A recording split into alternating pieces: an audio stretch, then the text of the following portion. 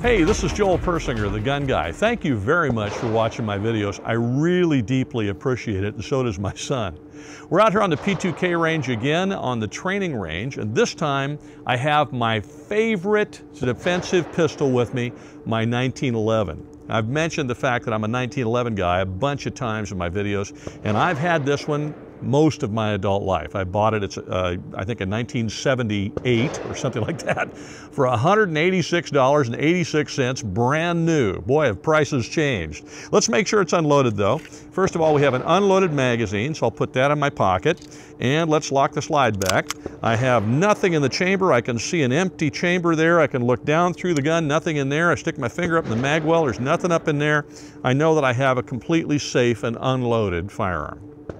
Now this is a 70 series Colt Combat Commander. It's an all-steel pistol. I bought it, as I said, brand new way back when. And I've been shooting this thing almost endlessly ever since. I've carried it for work for many years and done a lot of things with it. It's been a terrific pistol for me, and I just absolutely fell in love with the thing. Now, I will tell you that once in a while, you'll wear these things out. I mean, I don't know how many thousands and thousands of rounds I've put through it, and many classes I've taught on this range and other ranges where I've had an open class and lots of people around. I've had to demonstrate certain things. I've used this gun and I've carried this gun and I've demonstrated with it. And so they've put many, many thousands of rounds through it, and I got it to the point where it was kind of loosey-goosey and it was starting to get worn out. So I took it to a gunsmith friend of mine, a guy named Mike Hagan, and I said, Mike, what can you do to help me make the pistol better? I've never done anything to it except put tritium night sights on it, and I put these Pachmayr grips on it, or actually some other ones. They wore out, so I had to buy some new ones. I really like the Pachmayr grips on a 1911. That's just me. So I handed it over to him and I said, what can you do for me? And he said, well, what do you want? And I said, well, I'd like to have kind of an extended grip safety, a beaver tail type deal. That'd be kind of nice. And I'd like to have an extended safety, and I'd like to have an extended slide stop. And my tritium night sights are worn out. Can you put some new ones on there for me? And he said, sure, do you want me to do a trigger job? And I said, yes, please. So he swapped the trigger out and put this nice competition trigger in it, skeletonized trigger. And he did all that work, and I got it back, and I took it to the range, and I went, wow! So now it's all tightened up. Man, it's like a brand new pistol. I mean, it's still got a lot of holster wear on it, and I've been shooting it quite a bit, and I thought I'd shoot it for you today. This is a pistol I'll never part with. This is one I'll leave to my son because he loves the silly thing, and I understand, and he'll get it one day.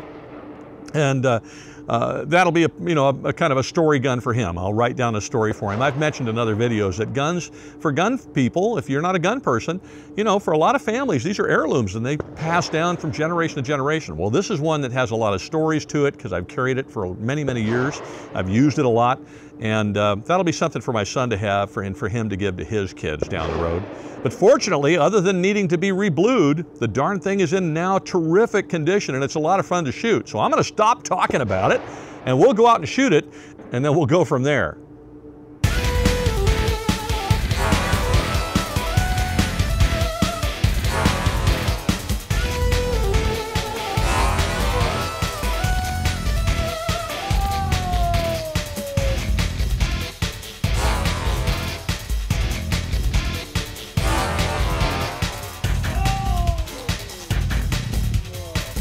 I do really love this thing because it shoots brilliantly. Oh, let's do headshots.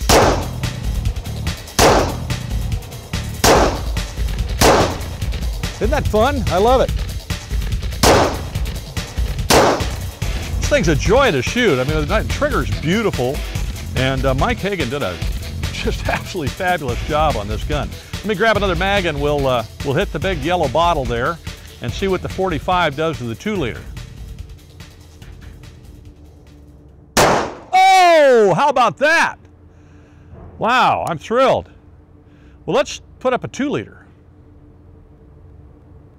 Now, as you probably already know, a 45 ACP round is like a slow-moving medicine ball.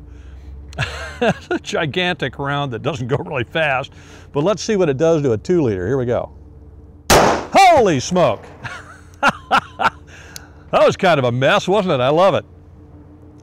What a joy to shoot this pistol is. I've always enjoyed shooting it, but now it's really got some cool factor associated with it.